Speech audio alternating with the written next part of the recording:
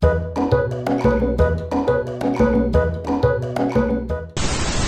it, prune it, feed it, fork it. Kenneth, Carson, Gardening Channel.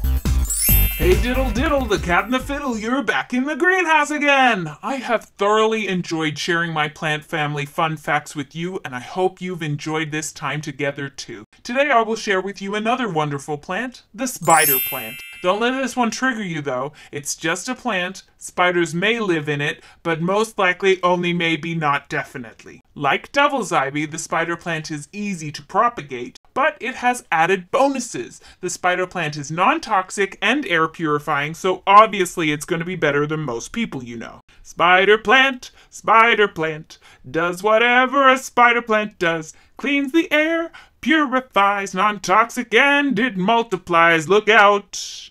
Here comes the spider plant.